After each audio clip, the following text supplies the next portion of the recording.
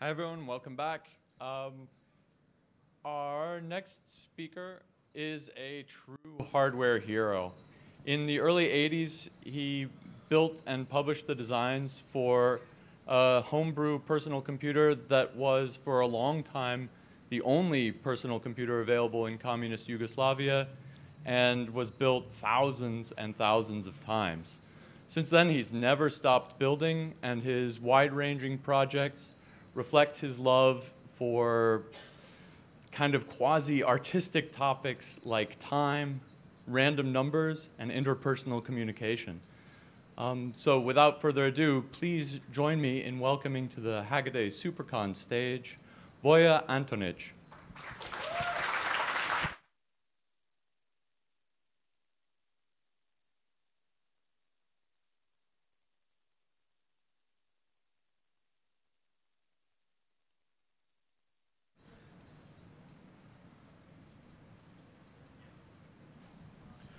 So the first thing that I have to talk about is the badge that you have in your hands, I guess. And I don't think that I have to talk much about the badge because it is just self-explained. You see, there's a microcontroller, PIC32, and a keyboard, which is matrix keyboard connected in the standard way. There's flash memory, 16 megabytes flash memory, also connected in the standard way. TFT display, and amplifier with 3-channel binary musical output. The only thing that I should note is you can see that left shift, you can see it on the top, left shift and reset keys are connected serially, so you have actually to reset the microcontroller, you have to first to press left shift to reset it. It's because there is a possibility that you could reset the microcontroller while you have some unsaved program inside. So just to be sure that you will not erase your program unintentionally, we have that function that you have to press left shift and reset to reset it. So if maybe you tried to reset it, just do a single reset key, but it simply does not work. The only really interesting thing here is the expansion connector. Here, you can see it here at the edge of your badge. It's just, it has the programming contacts where you can connect the PIC-Kit 3 or PIC-Kit 4 or 2 maybe, and reprogram the microcontroller. And also you have some special outputs for, they can be used of course as a general purpose parallel input outputs, but also for I2C port and for UART, which can also be used with the USB to UART converter. I will not talk too much. I'm sure that you know everything about this. It's very standard hardware, and it's very easy to understand it. The expansion board, which you also got here, It has a lot of general purpose pads. All round pads are general purpose, and all square pads have some special function here. They are internally connected. There is ground connection, voltage supply connection, red one. You have this drawing on the project page on Hackaday.io, project page for the badge. Green and blue connections are for I2C bus, so that you can connect the standard shitty add-on for badges. On these square pads, you also got connectors for that pads, and you just solder them there, and you can use 3 shitty add-on boards on one expansion board. That much about the badge. I would like to save a lot of time to talk you about the cube. You also got the cube, and it has some electronics inside, but you still don't know about it. It's just because it was the last-minute project before the conference, and we just wanted it to be some kind of surprise for you. And the project for the cube will be published on Hackaday.io also just in a day or two, very soon. I will talk just about very roughly about some things. First, there is the microcontroller. You see it lower right. It's PIC microcontroller. It's 8-bit PIC microcontroller, which has accelerometer on the PCB also, 16 megabyte flash memory, and FT230X, it's FTDI USB to serial converter. So you can connect it to USB. The supply for the cube is through USB port. There are also some other stages which are intended specifically for crypto protection for your ASCII messages, and for experimenting with crypto techniques. First, you have the DC to DC converter, which transforms 5 volts DC to 17 volts DC. This high voltage is needed for white noise generator, which generates through random numbers, and capacitive communicator. You see, when you put two cubes next to each other, they can communicate because there is a copper foil on the top of this cube, and when you put them together, those two copper foils actually form a kind of capacitor with very low capacitance. It's a fraction of 1 picofarad, but it's still enough to let them communicate and exchange data. You don't have to open your cube to see what's inside. I'm sure that you are interested what's inside, and I'll show you just to save you that opening. There's a PCB at the bottom, and there is one copper foil at the top, which is actually one side of the capacitor, which enables communication of two cubes. For that communication, we need a little higher voltage than 5 volts. That's why this converter is used both for white noise generator and communication unit. There is an electronic switch for this copper foil here. So this push-pull driver here is the transmitter, and this amplifier is a receiver for capacitive communicator. Here is the full schematic diagram. It will be also published on the Hackaday.io project page for the cube, so you will have enough time to study it and to to see what's what on this schematic diagram. I'll just tell you just in few words. You see the copper sheet for communication. This is the lower side of push-pull driver for the transmitter, and the high side is actually the resistor. You see this 10 kilo ohms. Maybe you think that it is too high output impedance, but actually the 10 kilo ohms are completely okay if you had only 1 picofarad capacitor and very, very high input impedance of the receiver. So it's still okay. Another transistor works as a transmitter receiver switch. You see, when it's off, then this upper side of the push-pull normally conducts voltage here to the copper shield, but when it's low, then this diode inversely polarized, so the input is free. It's very high impedance switch. This input is connected to the copper shield, and the amplifier amplifies and so on. There is no modulation, just to protect the whole process from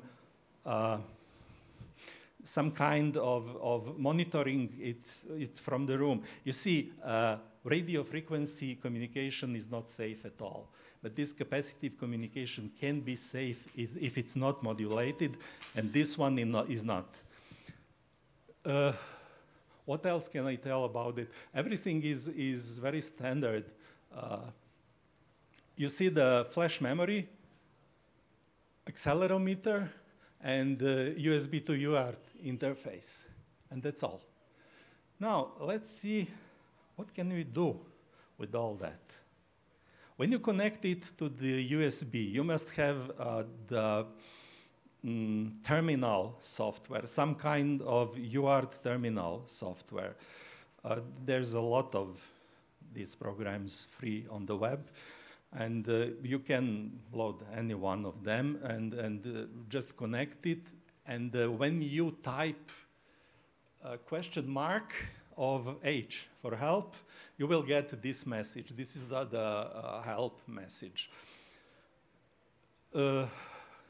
Just be sure first to, just let me get back one step. One more. You see, those parameters should be adjusted. 115 kilobaud, 8 bits per byte, no parity, one stop bit.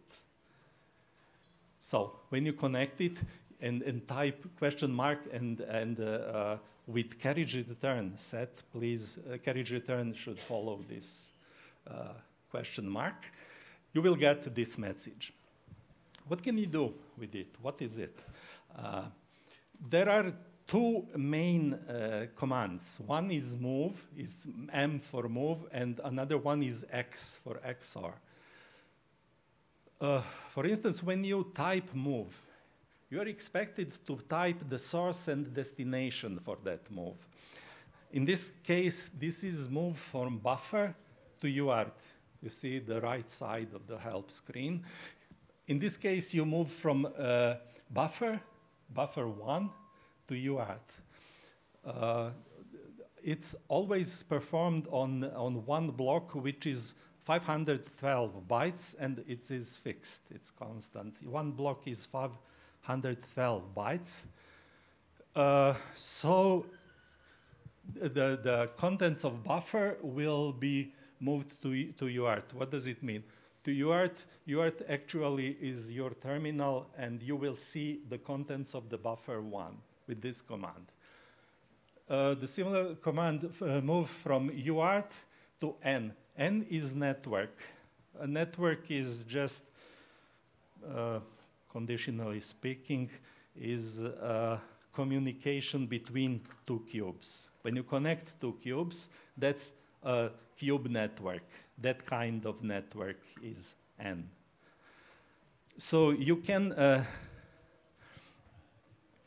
send data from UART 512 bytes also to the network, to the transmitter. Of course, it's supposed that you have another cube next to it, a few centimeters from it, which is prepared, which actually expects those bytes. It could be moved from network maybe to UART to see it on the screen directly, or in the flash, or anywhere you wish. The only thing, so the main format is move, source, destination.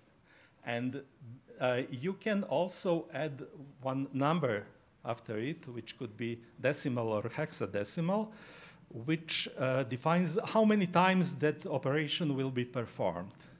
So there are pointers for flash memory. If you move something to or from flash memory, those pointers are actually automatically incremented. So you can read with this command, you can read the whole flash memory block by block. In this number, 32K, means that the whole contents of 16 megabytes memory will be read or written into. The command X, which is XOR, is actually the same as move, but the only difference is that the contents between source and destination is XORed with the contents of flash memory. You can also XOR flash memory with itself. You can say XF to somewhere, maybe UART, but then the pointer is incremented twice. What else can we say about it? There are also two more commands, R and W. It's read address pointer define. You can define that read address pointer. Also, not in bytes, but in blocks. And you can define the seed for pseudo random number generator, which is, there is the true random number generator with the, you've seen the white noise generator, which is used for true random numbers, and also the pseudo random number generator. And so you can define the seed for that pseudo random number if you want to experiment with different seeds. That should be all. There is also an accelerometer at this moment. You can read its contents, but you can also use it to increase the improbability that the true random number will be cracked. You see, true random number generator can be perfect. This white noise true random number generator is pretty good. It's actually a high quality random number generator, but if you want just to increase the entropy of that number stream, you can also use the accelerometer and shake it while it shake the cube while it generates random numbers to increase the quality of that random number stream. This is just the example of the command move pseudo-random numbers to UART. 512 numbers will be moved to UART, and you can read them on your screen. So, how we deal with this thing to protect our messages, to encrypt our messages? You know, this is the basic theory about encrypting. You have some message. Here it is in ASCII code. In this case, only 7-bit ASCII code, although it can work with 8 bits also. And the green column is the output from pseudo-random number generator or true random number generator. then you get the red column, which is the result, which is actually encrypted message, which is not readable to anyone, but to someone who has the same random number screen, here the green one, which is used to decrypt the message so we can use the source message, we can read the source message again. The problem is there is always someone who is trying to see our message, which is encrypted, and he tries to decrypt that message. You see, when you use the pseudo-random number generator, there is always a possibility that someone can crack it. It needs the very powerful computer and a lot of time to crack it. But if there is a certain interest, if someone wants to crack your message, he can do it always if you use pseudo-random number generator. It's much better if you use true random number to generate the code. And then you can encrypt it in a way which cannot be cracked. So your true random number coded message can never be cracked. It's perfectly safe. And the only disadvantage is that you have to pair two cubes just to copy the contents of random number of the message, to copy the contents from one to another so that we have the same 16 megabyte stream in our flash memories. So maybe we can copy to get two identical cubes with identical contents. Then I can take one and fly somewhere to Japan, maybe. We can communicate and no one can crack that message. So there is a perfect system that I'm thinking about in this case. If you use true random number to pair two cubes, you can use your computer to decrypt that message using the cube again. And the problem is that, yes, the true random number stream is not possible to crack, but I think that those guys, those bad guys who are trying to crack your message, they are actually not doing it in the fair way. They are just cheating in some way. That fair way is too expensive and too long. So they are cheating. They are just inputting some viruses in your computer, some malware programs, which can read your key from your computer, and that's the way that they do it. That could be the disadvantage of that system. But then we can build another system. We can use another clean system, which was never connected to the internet. And we can just connect those two systems. And the decrypted message and the key should be only in the clean system. And this dirty system is actually safe again because it contains only the coded message with the true random numbers which are uncrackable. So we can think, is this clean system completely safe? It might be, but it might be not also. Maybe someone can use the USB stick to input some, to save some malware code inside. But if you build the system which is completely insensitive to viruses, which is safe for viruses, then you can have the absolutely safe system that no one can crack.